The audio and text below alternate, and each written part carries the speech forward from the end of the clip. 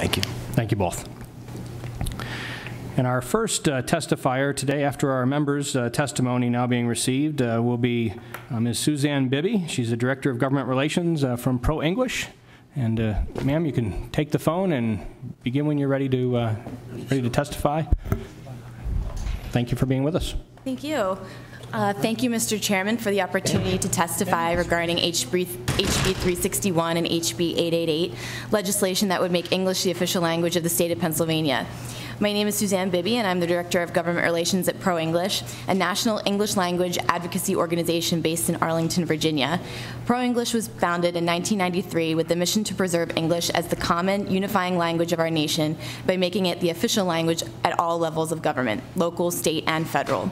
I'm here today on behalf of our Pennsylvania members and 80,000 ProEnglish members in all 50 states. The English language is one of the strongest and most durable ties that unite us as Americans. The founders of our nation recognized this fact, which is why President George Washington in 1795 signed a law passed by Congress requiring existing and future federal statutes of the United States to be published solely in English. It is why President James Madison signed the Louisiana Enabling Act in 1811. The act granted statehood to the largely French-speaking territory under the condition that the new state agree to conduct its official business in English. In 1906, Congress passed legislation, the Naturalization Act of 1906, which became law and was signed by President Theodore Roosevelt, that required people who want to become naturalized U.S. citizens to demonstrate English proficiency. More recently, state and municipal governments around the country have taken the initiative to pass laws and ordinances recognizing English as their official language. 31 states, a large majority, 62%, have adopted laws making English the official language of government. Oklahoma became the 31st state to approve an official English law last November, when an overwhelming 76% of Oklahoma voters approved a ballot referendum which amended the state constitution and made English the state's official language. In 2008, Missouri became the 30th state to make English its official language when voters approved an amendment to the state constitution with over 86% of voter support. In fact, every time official English has appeared on a statewide ballot, voters of all backgrounds and political affiliations have approved it overwhelmingly, by margins as high as 9-1. Four other states, Minnesota, Nevada, Texas, and Washington State, currently have official English legislation pending in their legislatures. This is not surprising, considering the fact that nationwide polls consistently show that the vast majority of Americans support making English the official language. In May 2010, a Rasmussen Reports poll found that 87% of likely voters support making English the official language of the United States. In August 2010, Rasmussen Reports also found that 83% of voters want a higher priority to be placed on encouraging immigrants to speak English as their primary language. A 2005 poll conducted by the polling firm Zogby International found that support for making English the official language was even higher among first and second generation immigrants than among native-born citizens. An April 2007 McLaughlin and Associates poll found strong support for proposals in favor of immigrants learning and using the English language, requiring that all students in public schools who cannot read English be enrolled in English immersion classes so that they can be taught to read and write in English at their grade level as soon as possible, received 88% support among voters and Latino voters. Similarly, making English the official language of the United States was supported by 80% of voters and 62% of Latino voters. Most importantly, Mr. Chairman, according to a 2006 poll, 77% of likely voters in Pennsylvania favor making English the official language of the state, according to a poll conducted by Mason-Dixon Polling and Research. The poll revealed 63% who strongly supported such an effort. The survey found that the overwhelming majority of Pennsylvania residents want the state to conduct business in English, including strong majorities within each political party in each section of the state. Official English legislation often presents many questions about its effects and consequences. An official English law for Pennsylvania would simply make English the default language of state government operations and communications. Contrary to what opponents claim, official English does not mean English only. Establishing English as the official language of Pennsylvania means that for the state to act officially or with legal authority, it must communicate in English. It means that the language of record is the English language and that no one has a right to demand taxpayer-funded services or documents in any other language. It also means that unless the government has a compelling public interest for using another language, it will use the official language alone. You may have heard that during a recent Texas Senate Transportation and Homeland Security Committee hearing in June, Texas State Senator Chris Harris interrupted a Spanish-speaking witness 2 minutes into his testimony and asked him why he wasn't giving his testimony in English. States without an official English law, like Texas and Pennsylvania, could avoid situations like this altogether if they would simply pass legislation to make English the official language. This Senate committee hearing is a perfect example of this Texas state government carrying out an official duty. If Texas made English its official language, there would be no need for these senators to have a debate in the middle of a Senate hearing over whether a witness can testify in a foreign language. Regarding the constitutionality of official English laws, the courts have held that official English laws are valid. In 1988, a state employee challenged Arizona's newly enacted official English initiative, Proposition 106, claiming that she had a First Amendment right to speak any language on the job. A federal judge agreed and overturned it. When the state of Arizona refused to appeal, ProEnglish intervened to defend the constitutionality of the official English initiative in the well-known case Arizonans for Official English versus Arizona, which is 1997. After a long series of appeals over the trial judge's ruling that the initiative violated the First Amendment, Arizonans for Official English prevailed at the U.S. Supreme Court, upholding the right of states to have official English laws. So today, we have 31 states with official English, none of which are facing legal challenges. A more recent victory for official English took place in 2006 when the American Civil Liberties Union, the ACLU, filed a complaint in federal court challenging an official English ordinance adopted by the city of Hazleton, Pennsylvania. ProEnglish helped Hazleton draft its amended English ordinance, which resembles the language of Representative Rosemary Swanger's HB 361. Subsequently, we helped the city write its initial brief in response to the ACLU complaint. After reviewing the briefs, the ACLU dropped its complaint against the English ordinance. This victory indicates that similar city ordinances and laws are likely to withstand legal attack. Mr. Chairman, Pennsylvanians have good reasons to support making English the official language of the state. First, making English the official language of Pennsylvania would reaffirm the melting pot ideal in the U.S. and allow Pennsylvania to join the vast majority of U.S. states that have already passed official English laws. Throughout our nation's history, we have expected new immigrants to assimilate into our common American culture, and the most important pillar in the assimilation process is learning English. This is the American melting pot. Generations of immigrants coming to the United States, to this country, to partake in all of the opportunities of American life, all the while making great sacrifices to learn English. President Theodore Roosevelt said, "We have one language here, and that is the English language, and we intend to see that the assimilation crucible turns our people out as Americans." Government played an important role in encouraging the assimilation of these new immigrants by communicating with them in English. But today, instead of encouraging immigrants and their children to learn English, many government agencies at the local, state, and federal levels are making it their policy to communicate with non-English speaking persons in their native language. These kinds of policies represent a reversal of the melting pot tradition. HB 361 and HB 888 would end the practice of taxpayer-funded unofficial multilingualism while allowing for common sense exceptions for things like promoting trade and tourism, engaging in international business or commerce, and where public safety is an issue. Contrary to what opponents claim, official English laws do not send an unwelcoming message to immigrants. Rather, they convey the message that there are responsibilities as well as rewards that accompany the privilege of immigration to the United States. Making English the official language of Pennsylvania will help the state foster the melting pot principle inherent in the United States' original national motto until 1956, E pluribus unum, out of many, one, which has helped make the U.S. the most successful multi-ethnic and multiracial nation on earth. Second, making English the official language of Pennsylvania would provide a powerful incentive for new immigrants to learn English. English is the key that unlocks the opportunities of American life. Multilingual government does not encourage immigrants to learn English. It may seem like the compassionate thing to do, but removing incentives to achieve English fluency only harms immigrants.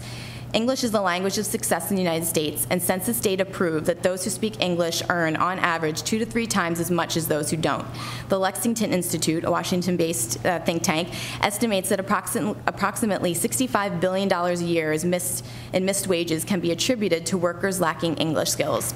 The inability to speak English traps people in low-skilled, low-wage jobs and keeps them heavily reliant on taxpayer-funded government programs, particularly on costly translation and interpreter services. Learning English has enabled generations of Americans to realize and achieve the American dream. Studies continue to prove that those who know English get better jobs, earn more money over a lifetime, and are more successful in school and receive better health care than those who cannot speak the language.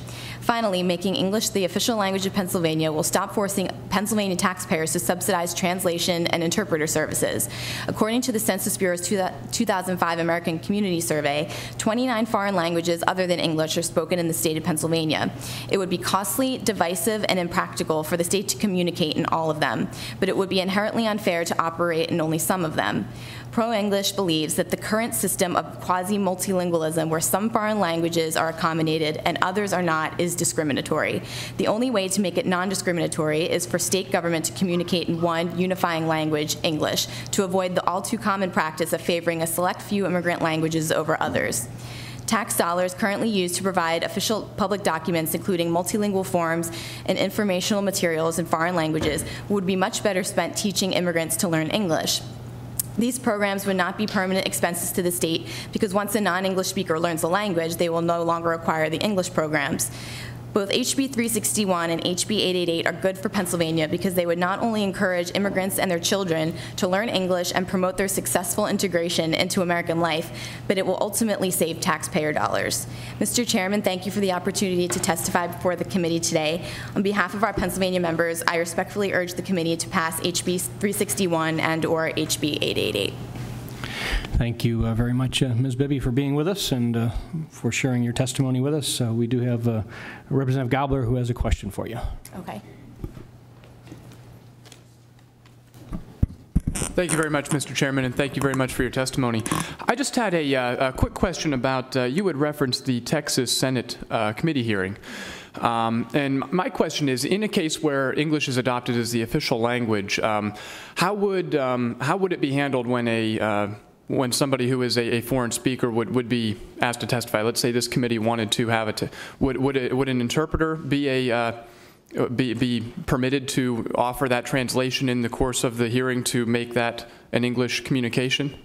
Well, in a situation where you had someone say they were a legal resident, they're here temporarily, and you really wanted their story to be presented to the committee, you could, but if there was a discrepancy between the English language testimony given by the interpreter and, say, the Spanish language testimony that he was translating, it would be the English language version that would have legal standing. That would be, if there was a discrepancy between the two, that's the one that would stand.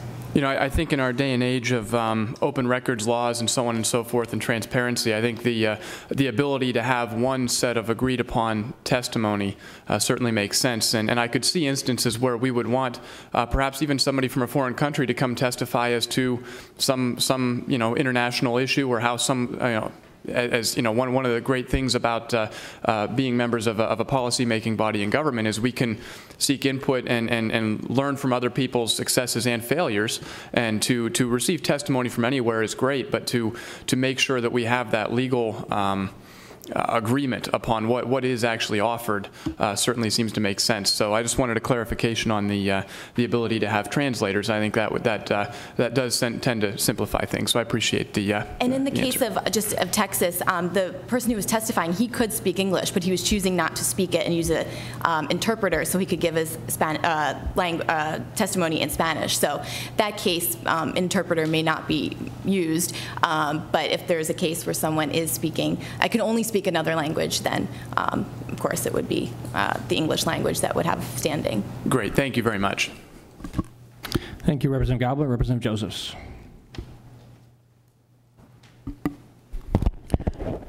Gracias, Mr. Chairman. Buenos dias. Bien viento. Senoras and senores, happy to see you here today. I have a question for you, Ms. Bibby. In my office just the other day, we had a woman call who had an elderly woman problem. I don't know what it was. She spoke only Russian. One of my staff people handled her problem over the phone. I only heard the Russian end on the phone in my office. I don't understand Russian. I don't know what the problem was. if one of these two bills passed, in your interpretation, would I have been able to help that woman from my office in Russian?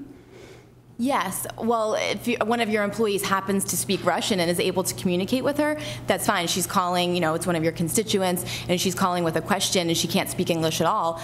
There's nothing in the bill that would prohibit you from communicating with her. It's for official communications only. So if she, again, a hearing is an example of an official duty of government, but taking a call while you're at work from someone that's not an official duty, maybe sending her a constituent piece that's written, printed documents in Russian, that would not be a default thing anymore. But of course, excuse me, I don't understand. I wouldn't be able to send her anything in Russian, is what you're saying? Right, because it wouldn't be official. It would have to be written. The English language version would be the official. Same thing within the translations. It would be the English language version. And my employee speaking over the phone, officially, an official state phone paid for by the, to use Mr. Perry's language, the law-abiding taxpayer, that would not be official, you're telling me. My employee over my phone in my office having to do with my service, all of which is being supported by the law-abiding taxpayer, would not be official until we put pen to paper, is your interpretation. Is that correct? I'm just asking you. No, I'm saying that you can communicate with her over the phone. You don't have to turn someone away by giving them advice if someone on your staff is able to speak English or Russian. But of course, maybe bringing in an interpreter or hiring someone for the day just to talk to her on the phone, that is something that would be allowed. But if someone on your staff happens to be able to speak Russian, that's perfectly fine. So, okay, so... Thank you, Representative Joseph. We have another question. We'll come back to you if we still have additional time. Mr. Chairman, Representative Roy is recognized for his question. Mr. Gobler spoke at some length, and I would like the You've asked a couple courtesy, questions. I'm going to come back to you. You have spoken at length, and you've asked a couple of questions. We'll come back to you for the second round of questions. Thank you, sir. Thank you. Representative Roy. Thank you, Mr. Chairman. Before we get this law passed, I think we should seriously consider making English the official language of the state government committee so that all committee members can understand what the other committee members are saying during the meetings. But my question is, under the proposed I'm sorry, did you have a? Okay. I guess my question is, a lot of taxpayers are concerned about the cost of having things in multiple languages. Just right out here in the rotunda, we have this little brochure that people can pick up if they want to tour the Capitol building.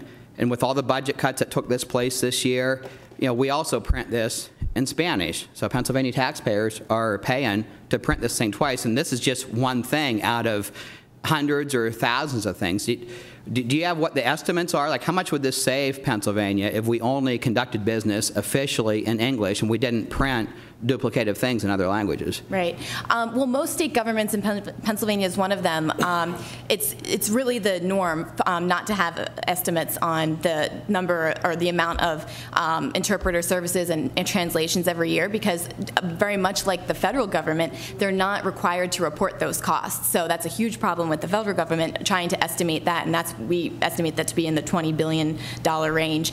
But for Pennsylvania, Oklahoma actually was the last state to adopt official English, and they had estimated just from prior to that they passed a bill to limit their driver's license test to English, and they estimated they would be saving about $50,000 a year just by limiting it to English, and that's just one type of document. Also, more proof of just the cost of printing, that it would in fact save taxpayer dollars, I don't know the exact amount, is bilingual ballots. It's a federally unfunded mandate, and it's very much in the interest of Pennsylvania to make sure that that their citizens don't just speak English, but they can speak it to the best of their ability, because the Census Bureau, of course, uses the number of people who can can speak it well, not well, or not at all, to determine which jurisdictions can have to provide bilingual ballots. And the counties, since it is an unfunded mandate, the counties are the ones who have to supply the cost. They're the ones who have to cover the costs of that. So it falls squarely on the shoulders of taxpayers. Cuyahoga County, Ohio is one of the ones that got a lot of attention last year in the 2010 election. And they are estimating for the next election, they're going to have to pay probably about $100,000, upwards of that amount, just to print bilingual ballots in just 2 languages, English and Spanish. All right. Well, thank you for your answer. And I think it is a very valid issue that money that's spent to do things duplicatively in different languages, that money could be spent on hospitals, schools, on other things government does. So thank you so much. Thank you, Representative Wright. Representative Joseph. Thank you, Mr. Chairman. Let me go back to my question about what we can do in our district offices. My district office has voter registration material. It has Spanish and it has English. I have in the course of my doing my newsletter, when I represented Chinatown, I've had articles in Chinese. When I had a Spanish area, I have done articles in Spanish for my newsletter. I have put languages other than English on the internet in order that my constituents can understand me and understand that I'm friendly to them and that I want to help them, and I'm not interested in how they address me. I'm interested in how I can help them. How am I supposed to know under either one of these bills which one of those things I can do to help my constituents, and which, do I have to have a lawyer in my office 24/7 to tell me whether I can speak English or write some other language to my constituents? That's my real question. No, the instances where you are allowed to use foreign languages, whatever they are listed in the bill. There are about 8 of them, 7 to 8, such as things as commerce, promoting commerce, international business, trade, when there's a public safety issue, but there has to be a compelling interest that it's for the common good, not just for a single individual. So an example would be in North Carolina when Hurricane Irene was coming through, which North Carolina is an official English state. They had a taxpayer-funded toll-free hotline that I think it was only in English and Spanish there, but people could call in just to make sure that everyone had the information, how to stay safe, how to prepare for it. But that's an instance where, listed in the exceptions, where translations, taxpayer-funded translations, are permissible. But for other things, if there's a cost to the taxpayer, translations or printed documents, those things would not be allowed. If I have a piece of literature that is directed to people who are at risk for HIV or HIV positive, do I have to do that in English, even if they're not English speakers? Is that's public health? Yeah, public health. Yeah, anything like that. You want to do flyers, or if you want. Suppose the person has tooth decay. Is that public health? Well, that probably only applies to one person. Are you going to pay for the lawyer, or is the law? Representative Josephs, I think you've probably went through a series of questions here, and I think it's more kind of argumentative at this point. I want to know how I'm going to run my district office, and so does every other official in this room, if these bills pass. They are genuine questions. Do I have to have a lawyer in my office at all times? Thank you, Representative Josephs. The question's been asked, the question's been answered, and I will now move on to Representative Stern for his question.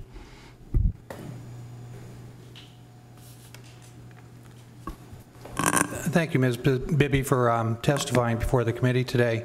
I just have a question and a thought, but getting back to, and I was listening to the line of questioning from the Chairman Josephs, in our court systems currently, I have friends that I know, and I used to be prothonotary clerk of court in Blair County. All our court filings are recorded in English. It's not any other language whenever you're filing any kind of court document in our legal system. And I believe it to be the same in the city of Philadelphia, that whenever you're filing court documents, that it's all filed in English. I know several paralegals that are multilingual, and they take transcribe testimonies and break that down into whatever language so that court documents can be filed in the legal system. So, you know, those means are currently out there, if you know, to transcribe and to interpret, whether you have a large Hispanic population or whatever the case may be in your district, you still have means to do that to provide for your constituents, even though English would be the official language, to my knowledge. Is that correct?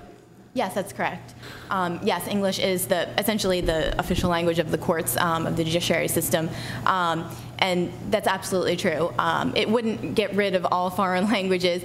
It wouldn't, you know, deter people from learning new languages or speaking them in their daily lives. It's simply if they're communicating with the government, then English is the presumed language that you're going to use. And it would do nothing in the communities as well. The individuals, whether it would be Chinatown or whether it would be in areas, you know, back in my district, we have the Bavarian Hall where, you know, the Germans all gathered. You know, my ancestry is German, so I can bring that out. But the heritage of each and every, whether it's Slovak or whatever your background is, there are a lot of groups back home that they still speak their native languages among themselves, but still English is the official language that they use in public and for documentation, for court proceedings and everything else. And I applaud the makers of these two bills, and I just think it's long overdue in the Commonwealth. We can still represent our constituents, is the point I'm trying to make here, without going into all these other details. So, Chairman Metcalf, I appreciate the allowing me this line of questioning. Thank you. Thank you, Representative Stern. And that brings to an end our questioning for Ms. Bibby. Thank you very much for being with us today and for traveling up from D.C. Thank you. We appreciate it. Have a great day. Have a safe journey home. And certainly welcome to stay for the rest of the hearing if you choose to stay with us. We appreciate that.